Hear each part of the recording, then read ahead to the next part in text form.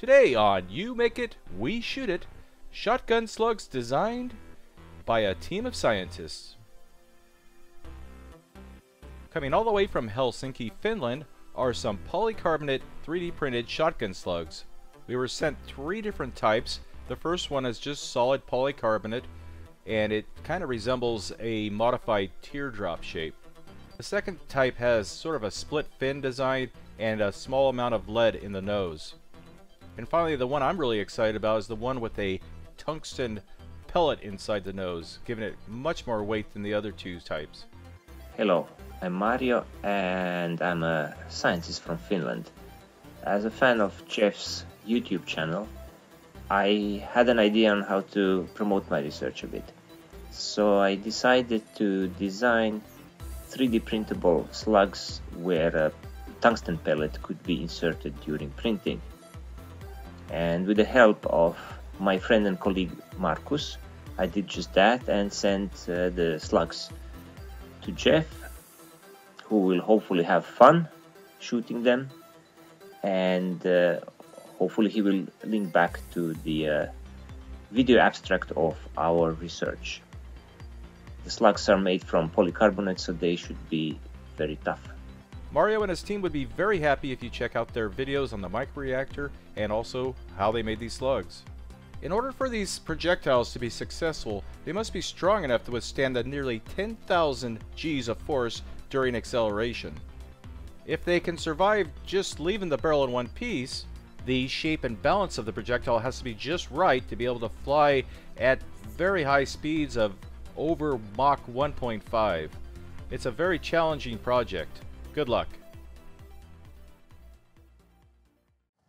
All right, welcome back, Tauflader folks. Jeff and the OG here back with you. Today we're shooting some polycarbonate rounds sent to us from actual scientists in Helsinki, Finland.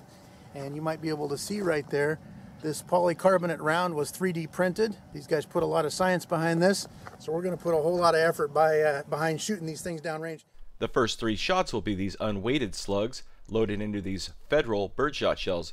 This should send these flying at a speed of around 1,200 to 1,300 feet per second. I'm ready. Wow. Wow. Accurate and almost no recoil. One of the cooler things ever seen here on TFM, this round planted itself right in Doug's vest.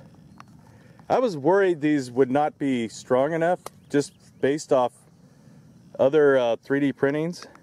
Look at that. Let me get a close-up of that. A few little cracks in it. Unfortunately, our high-speed camera trigger did not work. It wasn't my fault. It was the trigger's fault. I'll shoot slower next time. Yeah. But apparently flying very straight. Let's shoot another one. It's just so we can get it on high speed. And pretty damn accurate too. I know. It shot like most things that are light shoot a little bit high, right? And as you would expect, it punched a hole in the outer carrier, a hole right through the inner carrier, and just kind of embedded itself right up against the Kevlar. Of course, it did not penetrate the Kevlar in any way, but plugged itself right in there. That's looking good. It's looking great so far. It's pretty cool. Here we go. They're scientists, dude. Yeah. They know what they're doing. Yeah. And it's right next to the other one, right? Yep. Pull that sucker out of there. See that little marking on it? Look at that, right next to the other one. Half an inch left. Dead center hit. Tell you what, that design, as far as flight goes, is probably right on. I don't think we've had a design exactly like this before. We have kind of similar ones like the dumbbell ones, which was a double-ended one, but this having that flat design, and it looked like it flew like a very stable arrow through the air. And you can see it's a little bit of damage from the impact, but no damage back here. Yeah. From the shot. It's weak spot, yeah. Yeah. Very good. Very good. That's like a chess pawn. Yeah, yep. I expected a lot of stability issues with these unweighted slugs. And remember, these only weigh about 5 grams. It's relying on that unique shape, that shape we really haven't seen before in slugs, but it's working out extremely well. Okay, we're about 35 yards or 30 meters away. We'll see if this unweighted one will be as promising as the others.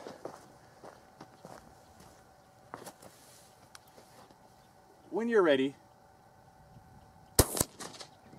Oh, it hit the panel. I saw it hit the panel.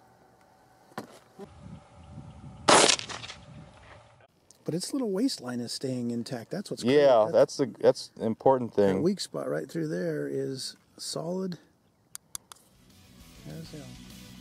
One thing to bear in mind is this slug only weighs about twice as much as a ping pong ball, and it's going 30 meters and remaining quite stable. It only missed by inches, but that flight was still extremely impressive.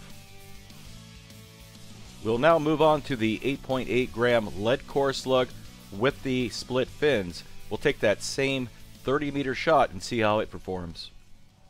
Okay, I'm ready.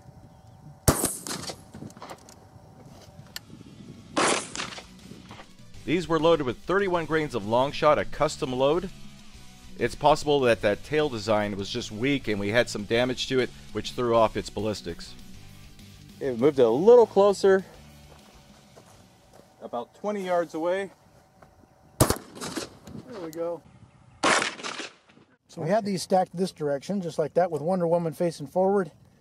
The round came through here and zipped right through the edge of the Dr. Pepper can, top of the Sprite can, flattened them both, and then entered our little bulletproof panel here, the lead tip at least.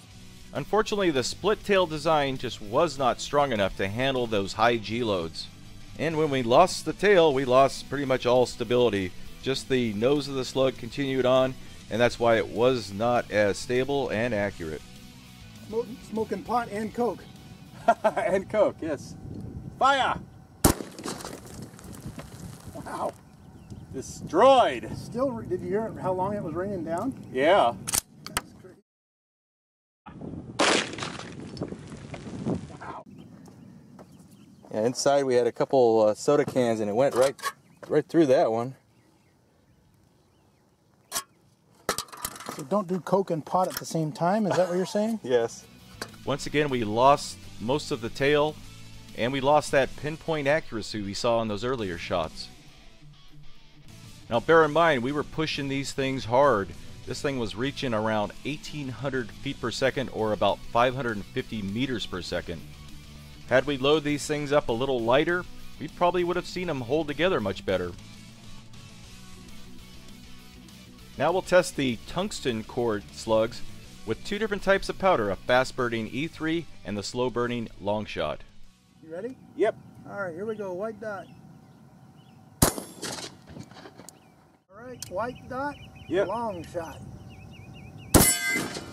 Well, there we go. Hear that, sucker? Yep. Well, there we go. Using the slower burning long shot powder, we were able to reduce the initial G-shock while maintaining the high velocity of around 1,800 feet per second. We're pushing these at the same speed as the split tail design, but because we have that solid base, it's holding together with over 3 times the amount of ballast that we had in the lead tip slugs. Now that's impressive. It did not go through, but I think he landed very close to the tape or right on it. Found that tape about 5 feet back on the dirt. Little splash, and then because of the angle we had it at here. Yeah, we didn't want it coming right back at us. Operator safety, it splashed off to the right. So, OG can't shoot, and the red dot shotgun is always off. So, that shows that shit is lined up there pretty close. That was a flat spot too there. Okay, I'm ready. Where did that go? Using that faster burning E3 powder, we had a catastrophic failure. Nothing left but the wadding flying towards the target. But this is a good example of how different powders with different burn rates yield completely different results. Alright, I'm ready. Wow!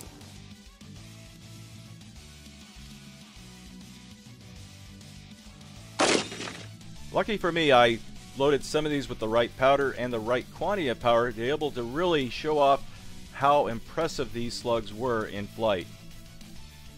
Using that polycarbonate fill, which I understand is a very difficult material to work with, these guys made these slugs not only strong enough to shoot out of a shotgun, but shoot out of a shotgun at a very high velocity and stay together, and that unique shape that we really haven't seen before performed beautifully. I just want to remind you to check out their research videos and the video on how they made these slugs. I hope you guys enjoyed this video. We had a lot of fun making it, and they just blew our socks off. Thanks for watching.